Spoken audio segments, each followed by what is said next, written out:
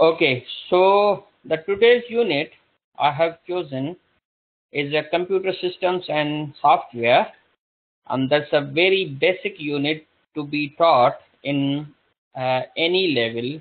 And what I believe that the sequence of these units in level 4, let's say computer systems and software and information management, information systems, relational database systems, system analysis and design, information system theory and practice, software engineering, e-commerce, computer programming.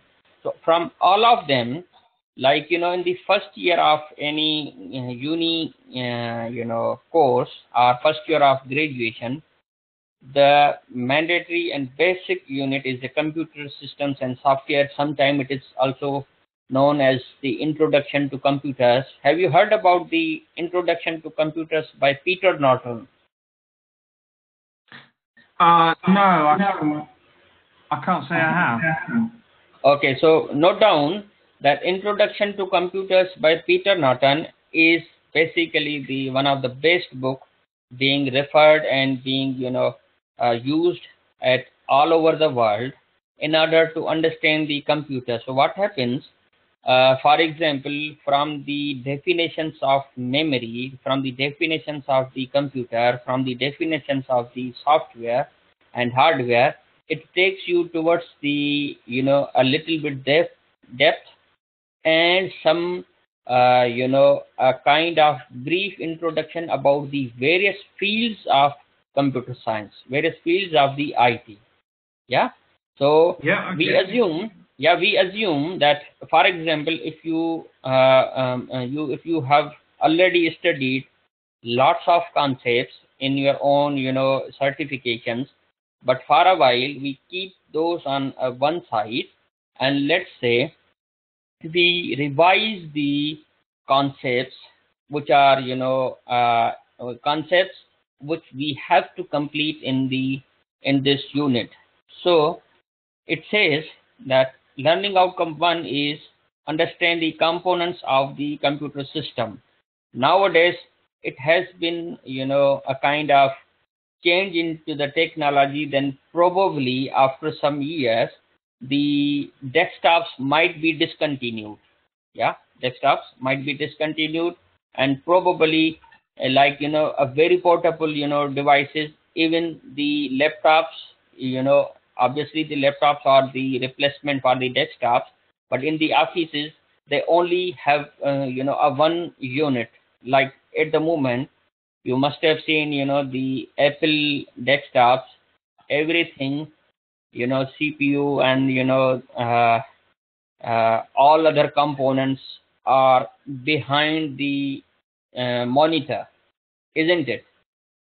Yeah, there's not much to the Apples, is there, when you look at them? It's all sort of like means, yeah, I mean, like, even they are using on the desk, they are using the desktop, but you can't find the CPU, the casing, the tower of the computer anymore.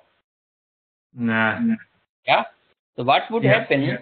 Our new generations may forget, or may not know in future that what is the actual computer. Yeah. Yeah. You agreed? Yeah. It's but the other thing as well is with the modern stuff is it doesn't go wrong so much either. So there's no need to open it up and change parts and upgrade them, because quite often on systems you can't upgrade them, can you? Yeah. Sorry, you mean? I mean, my point of view is that for the understanding purpose, our young generations may not see the desktops anymore. Yeah.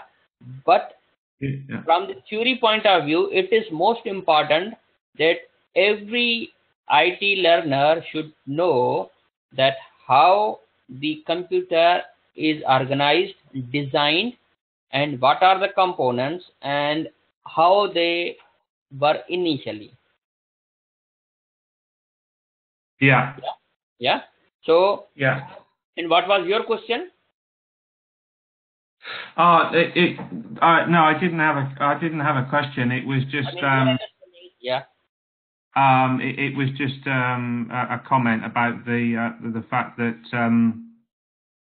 a lot of computers now you can't actually open them up and fix them.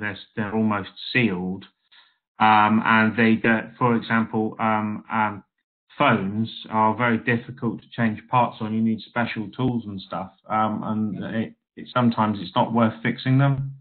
Yeah, that's also one of the possibility and maybe advantage or disadvantage. And but obviously, so let us start from the very beginning of this unit, and so understand the components of computer system. Yeah. Yeah. Okay. Yeah. Yeah. Yeah. Yeah. So let's say we start from the definition. In simple words, any device that can compute or calculate is known as a computer.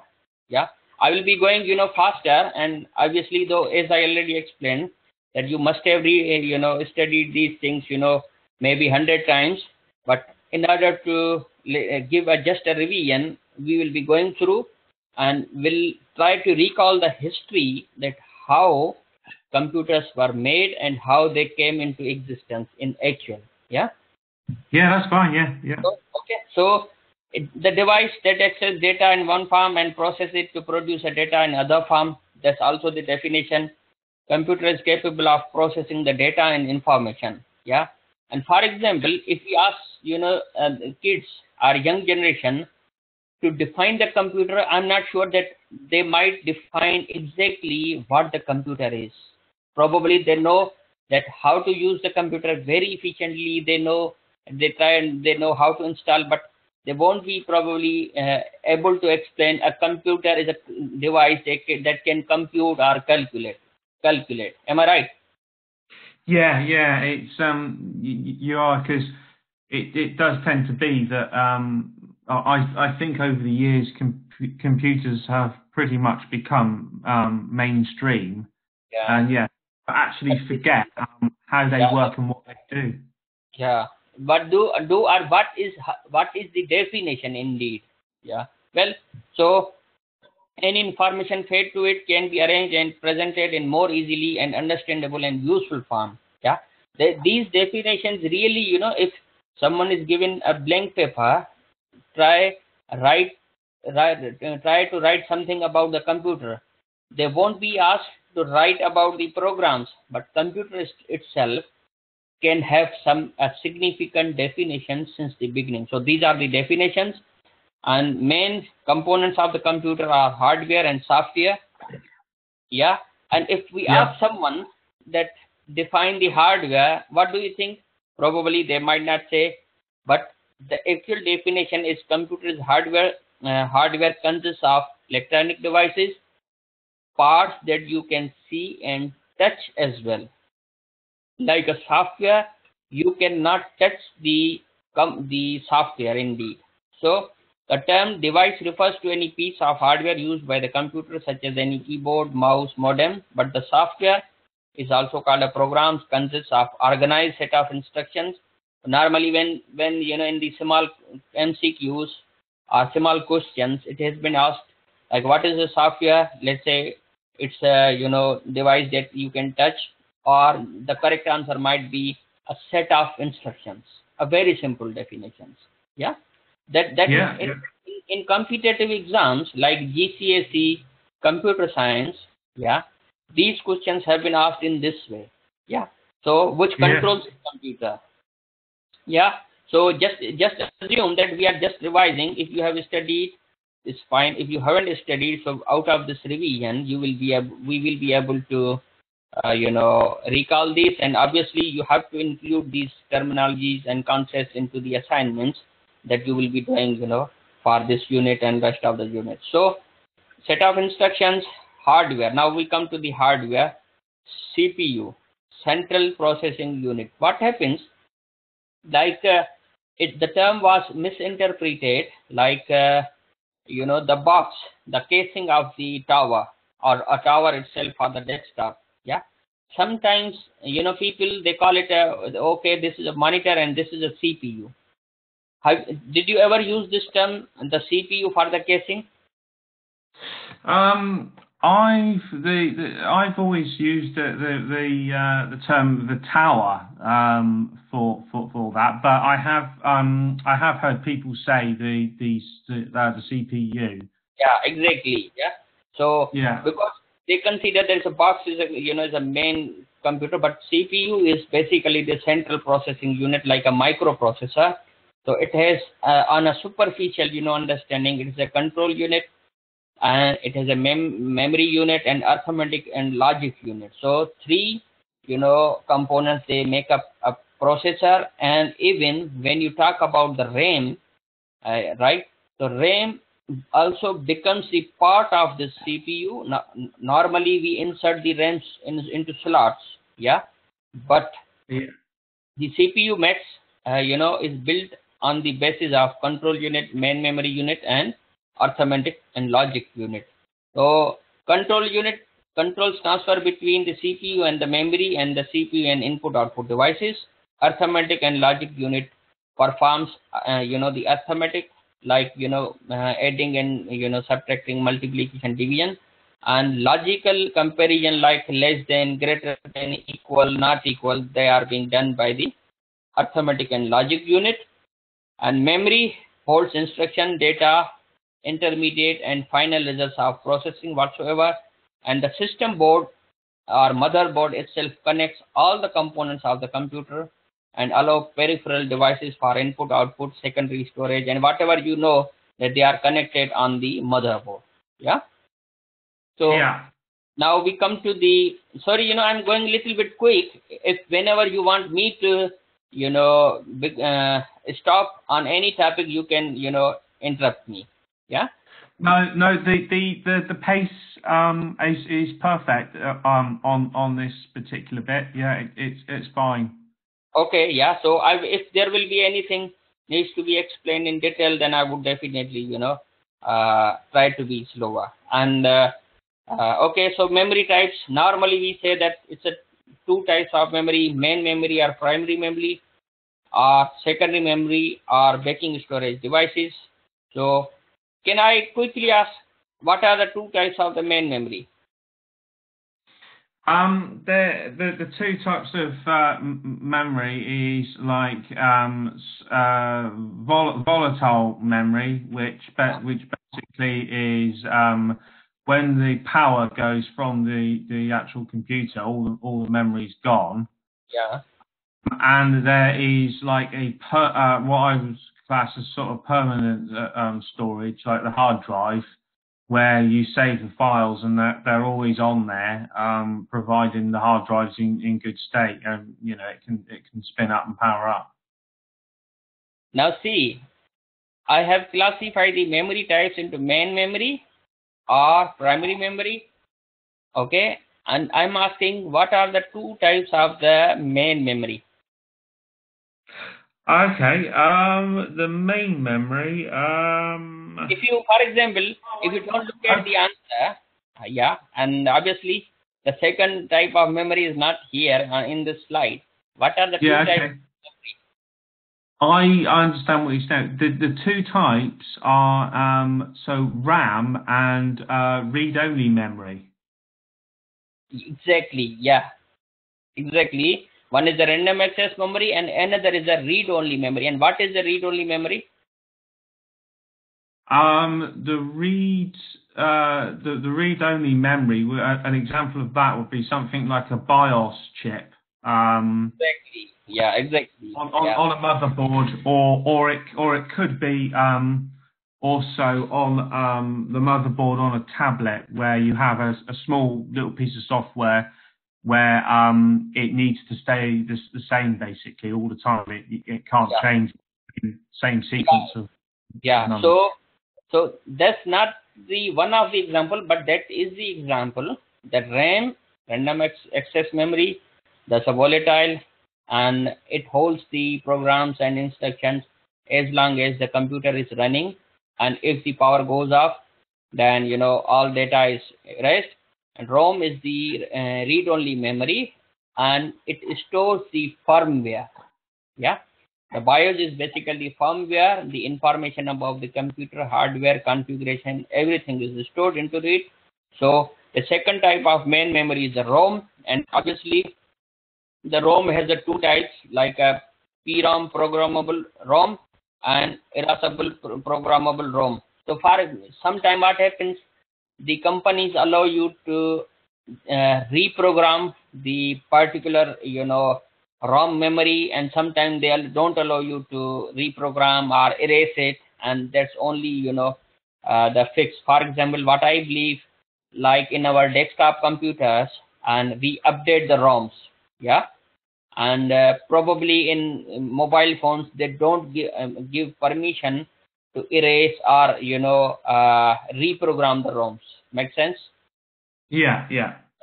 So now secondary memory is further divided into two types, sequential and random. Can you give an example of sequential? Would that be like drive in a tower or a laptop? My question is any kind of sequential access memory. I'm not entirely sure on that one, to be honest. I think okay. Yeah, no yes, worries. I think That comes from the kind of old age uses. That's basically the tape drives. oh, okay, yeah. What happened if you had a audio cassette, yeah, or video cassette, yeah, to be played on the audio tape or on the VCR, video cassette recorder, then basically the data is stored onto the magnetic tapes into the blocks. So that is a kind of sequential memory. Make sense? The order of accessing is sequential. It is not a random. Yeah. So yeah. okay, so makes sense. So now the magnetic storage, and obviously the now we come further into the classification of the storage into magnetic and optical. So the type of secondary storage is like a sequential and random, and then out of them, yeah, then in that within the sequential or random, which are two types of the technologies. One is the magnetic and other is the optical. So you can store either of the sequential or random into magnetic or optical. So magnetic one are magnetic tapes, diskettes, hard disks, and high capacity floppy disks. Yeah, you must have seen the photographs of the floppy disks. Yeah, in olden days it used to be the floppy drives. Then primary type of optical storage like a CD-ROM, DVD-ROM, and then obviously the CD recordable and CD rewritable things. Yeah, and the fully electronic storage are the flash type or SSD drives. Yeah. So obviously the difference between the flash type and the SSD drive is, so what would be the difference between the flash drive and the SSD drive? The flash drive is normally like a sort of a small device, a USB type of device. An SSD drive is the sort of thing that you would have maybe in a SAM or a NAS or a laptop or a desktop, or even just a standard server. Yeah. Is that the sort of thing you're looking for? Like means the quick answer may be like a flash drive, and the SSD drive looks like same technology. Flash drive can be said like it's a removable, and the SSD drive, solid state drive, would be used as a hard drive, and the operating system could be loaded from the SSD drive. Yeah. Yeah. And now memory measuring units. Can I ask a question? Without looking at this, what is the smallest addressable unit of memory? It's either a 0 or a 1. Sorry. It's either on or off. My question is, what is the smallest addressable unit of memory? It's a byte. Yes, the answer is correct. So the bit is the smallest non-addressable unit of storage. Yeah. So bit, Yeah. and it is which a computer recognizes. Bit is an abbreviation of binary digit, which may be on or off. It also represents 0 or 1. Nibble is a group of 4 bits, and byte is the smallest addressable unit of storage capable to accommodate one character, and the character may be an alphabet, number, or whatsoever. And word is the consequent 2 bytes. It's called the 16 bits. Double word consequent byte 32 bits. Kilobyte is basically the big unit of memory, generally represented by KB, but it is never 1000, but it is always 1024. Do you understand this? Yeah. I'm familiar with this. The only one that I've never actually seen before is that on that previous slide is the second one, the nibble, is it? Yeah, nibble is, again, these are, as I told you, that these are the terminologies used in previous days. Yeah, like this says a double word consequent by 32 bits are called double word. The term is used in 80386 and 80486 microprocessors. Yeah, so these terminologies have been used in the older computers. I myself, witnessed and used, 286 computers at my home, 386 computer at my home as well. Yeah. So in 1998, we used to have a 286 computer, and then we had traveled to get it upgraded into 386, and then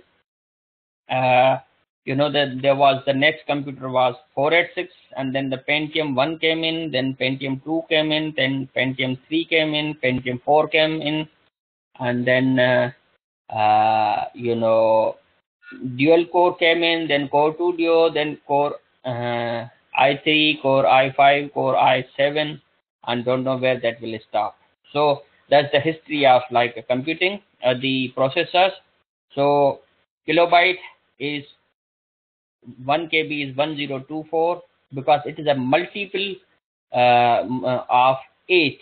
So 8, 16, 256, 5, 12, and that's making up 1024 blocks of bytes, and they are making like a kilobyte, then megabyte, then gigabyte, and all these are the kind of calculations. Yeah. Then we come to the further standard methods of input like keyboard and mouse. Then the mouse have a different variants like a trackballs, trackpads, integrated point devices like a touchpad. Yeah, we have on laptops. Then alternatives devices for the handheld, optical input devices, audio visual multiple input devices, devices for the hand like a pens, a pen drive, a touch screens, game controllers. They all come into the category of input devices. Yeah. For example, for example, if we have a pen drive and if we ask some candidates, any child of like a school or college, what is the type of this device, probably they might not say, they might answer wrong. They don't know that whether it's an input device or an output device. Am I right? Yeah. Maybe not 100%. So this comes under a classification of certain input-output devices, and the output devices like a monitor, printer, speaker, plotter, multimedia projectors. These are the output devices. Yeah. Peripheral device. A peripheral device is a computer device such as keyboard, printer that's not part of essential computer. So apart from CPU, any device that is connected to the CPU, like to the motherboard. These are called the peripheral devices, and the type can be internal or external. External may be the mouse, keyboard, printer. Internal may be CD-ROM and like a modem or these things. Then network types: local area network, wide area network, wireless local area network, metropolitan area network, storage area network, campus area network, personal area networks. So normally the LAN and WAN are the two primary and best known categories of networks, while the others have emerged with the technology advances. So look, you know very well. Yeah. I'm sorry, yeah. Sorry, can I ask you a question about the metropolitan area network? Yeah. Who uses that? Because I've heard of it before, but I've never come across it. I've come across all the others. Yeah. But I've never known who would use it. Maybe governments might use it. The reason, like let's say, the council, all the council offices of the county, yeah, or city, like a metropolitan level, like if it is a London, yeah, then Okay. yeah, because yeah. I understand that. That's fine. Thanks. Okay. So that because the range would be only the, let's say, this metropolitan kind of a particular big city. Yeah. Yeah. Okay. Yeah. So but the well known, the normally they call like a LAN and WAN, they are the most of them. Yeah. So Yeah. local area network, then some definition about the wide area network, and then other types: wireless local area network, metropolitan area network, and these things. And basically these are called the ranges of the network. However, if we look at the internet, then internet is the basically the net of networks, provided you are connected to each other via internet. Yeah. And if you are not connected via internet, then you fall into basically the a network. Yeah. So network may be the wireless area network, sorry, the local area network, yeah, or it can be the wireless area network, or it can be a metropolitan area network. But remember that if the network is spawned, is spread over even in the city, yeah, and it is not connected via internet, it is not connected via internet, then it would become a that particular type of network. Otherwise it would be internet. Okay. Yeah. Yeah. Like VPN, like a virtual private networks, they may be using like used by the metropolitan area network. Yeah. And but the important point is to consider that the connectivity is only the network, not the internet. Okay. Yeah, like campus, within the campus, all the peers, all the users would be connected to a kind of segments of the network. For example, a campus is spread over 1 mile, then probably there could be some bridges or the routers into different places, and the routers would be connected to each other, and they make a a segment of the network. Yeah. Yeah. So that's the the definitions behind, and further really depends how we want to go ahead into the detail. But so far, like we are just going through the definitions only here. Yeah. Hardware, we are talking about the networking infrastructure. So into the networking infrastructure we use hardware, and the hardware or the hardware infrastructure is basically the hardware and the software resources of the entire network that enables the network connectivity, communications, operations, and management of an entire network. It provides the communication path and services between users and processes, applications, services, and external networks or the internet. So everything which contributes towards the usage of the hardware or any equipment or software, it comes under the networking infrastructure. Yeah. Yeah. Yeah. Further, the networking hardware like a routers, switches, LAN cards, wireless routers, and cables. These are the hardware equipment, and obviously they have their own advantages and disadvantages. They have their own characteristics. Yeah. So Yeah. maybe we are not going into the detail, the difference between the switch and the hub, but just listing out here. And softwares, the networking softwares like a network operations and management, operating systems, firewalls, network security applications. So these are the softwares like a firewall in the Windows is kind of networking software. Yeah. Yeah. Then network performance and management software that gives you the power to monitor and manage your network, like a performance monitoring, bandwidth analysis, IP addressing management, troubleshooting tools, and many more softwares related come under the networking software. Then we talk about the limitations of computer. One of the big limitation, like the computer is working like a human brain. It gives us uh, calculations. We can compute or calculate anything. We can do nowadays lots of things, but computer cannot think itself. Can the computer think?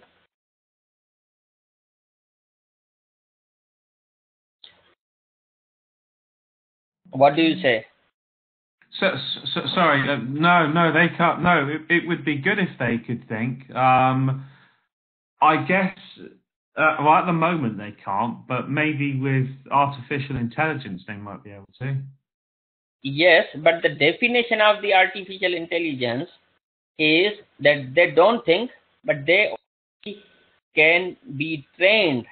Yeah, like if they can only be trained. And the other thing is that computers cannot decide. And even if it is an artificial intelligence, and then for example there is a robot in front of you, if you are throwing a ball into towards the robot, and it is catching either from the other side, from the left or right, with the left hand or the right hand, the robot doesn't decide itself, but the programs and the rules behind the those sensors, they the rules allow them to take some decision. Yeah, but the robot doesn't take itself anything. Okay, yeah. Really, yeah. I understand. It doesn't matter really, does it? How good the technology gets, it's still going to need So a human being to actually tell it what to do. It can't make decisions. I don't think, personally, I don't think that day will ever come where a computer is made and then all of a sudden it can just think for itself. It's impossible, isn't it? It's going to need human. Obviously, because it doesn't have any natural brain. However, in neural networks, there is a subject called networks in the artificial intelligence. They create of artificial neurons. They train the artificial neurons. Yeah, but obviously, whatever has been fed to them, they do accordingly. So simply, there is a kind of IQ question. Yeah, computers can't think, computers can't decide. Probably, someone, a new beginner might be given the question, and they might think that computer can think. If let's say a robot is, let's say, catching a ball, then select the correct answer that computer decided. And there's another expression, computer can't think, computer can't take decisions. So definitely the answer would be the computer can't decide anything on their own. Yeah, simple. Yeah, okay, yeah. Then computer can't express their ideas. They don't have any ideas. They don't have any, life. Everything is a machine. Computers can't implement by themselves. Yeah, they have been, given a chance are to implement certain policies only. Then that's all about the capabilities of computers. Then next topic is expandable systems. Ability of a computer system to accommodate additions to its capacity or capabilities. For example, hardware point of view, expandability may include the larger hard disk and more memory, faster video board. From a software point of view, it may include the ability to support more network users, greater number of hits from website visitors, and extensibility and scaling. These are also terms for the expandable systems. Why? Because we only needed to give the definition, need to define like we were discussing about the limitations of the computer systems and designing of the expandable systems and device types. So at this level, at the introductory levels, we only need to see what are the expandable devices. So the expandable devices is the capability to scale the system, capability to extend the system. So if you are increasing the storage into the system, then you are expanding. Yeah. And if you are allowing, if you are allowing the more number of users, then you are allowing the scalability of the usage of the system. That is not, we are not going into the more detail anymore. Yeah. Yeah, I'm just going to make a note of that a minute. What you've just said there. I've got the course spec here, a print off of it in front of me. Yeah. I'm just making notes on it. I'm just going to make that note. What you've just said on there. If you just give me 2 seconds. Yeah. Make a note. Yeah. Should I open the PPT slide as well, or you are trying to write everything about? Oh, that's fine. No. Carry on. That's fine. I've made the note. Okay.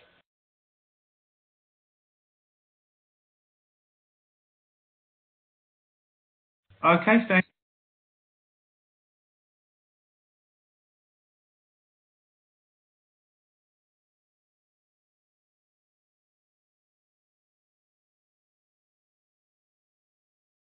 So you noted? Yeah, I've done the notes. That's fine. Thanks. Okay. Yeah. No worries. And you will have access to this PowerPoint slide as well in the Moodle. Yeah. Yeah. Okay. Yeah. Have you got your username and password? I have, yeah.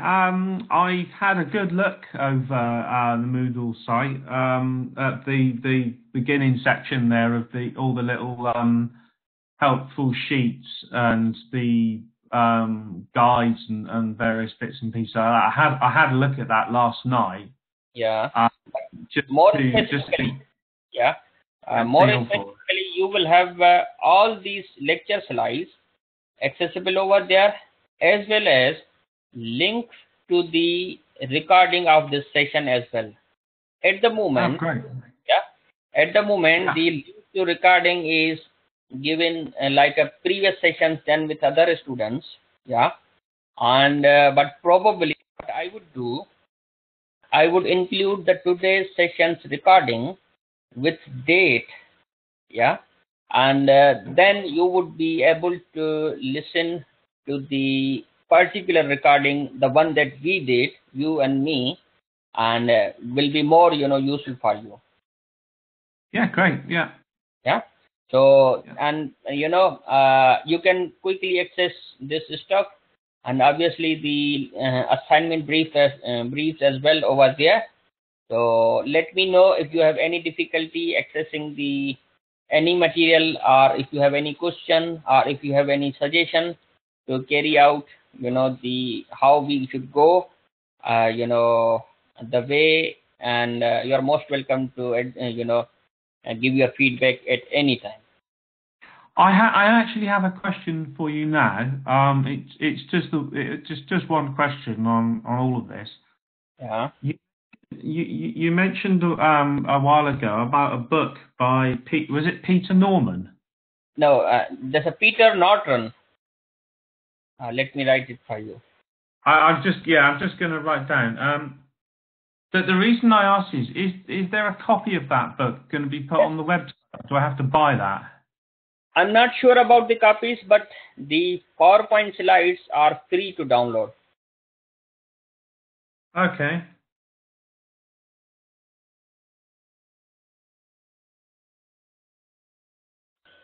So here it is on Peter Norton's Introduction to Computers.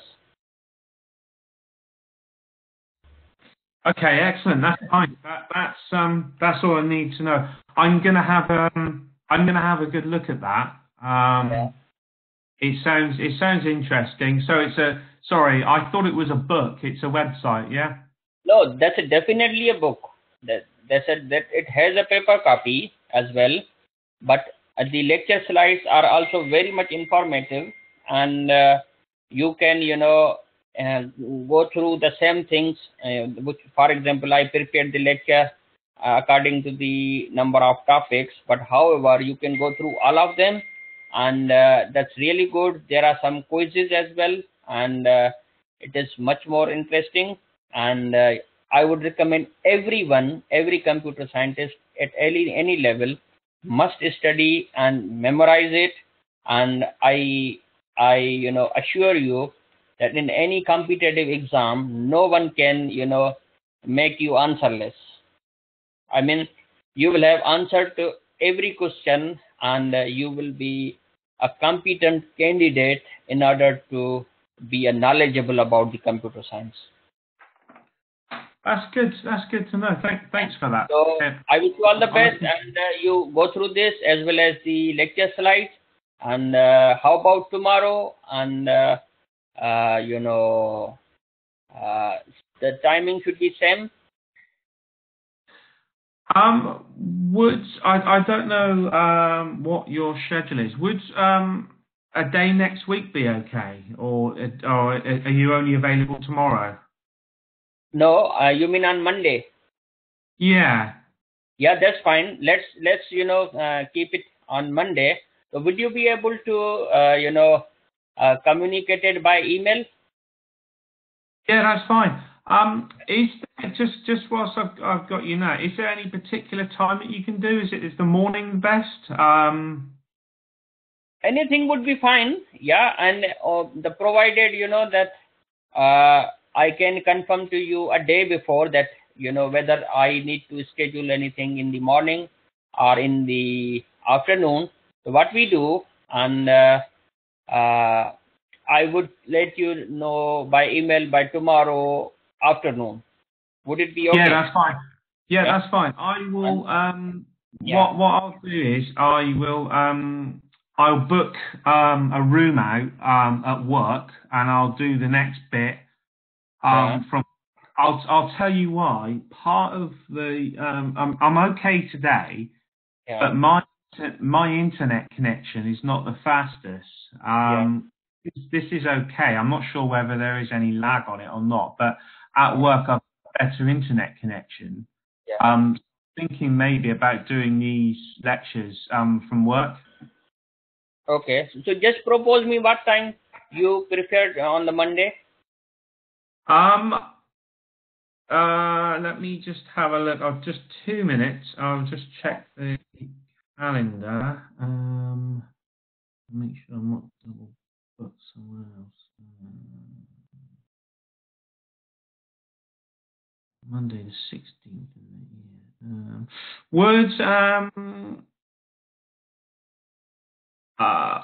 sort of like I don't know, like 10 o'clock be okay? 10 or 11? 11 should be fine.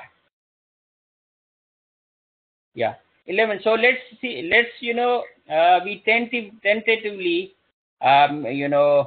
fix around 11 o'clock on Monday then. Yeah, that's fine. Yeah. So I would create a schedule on the Join Me, and if anything will be changed, then I would let you know. Yeah. Yeah. Thank you. Yeah. Thank you very much for that. So yeah. I'll just put the room now.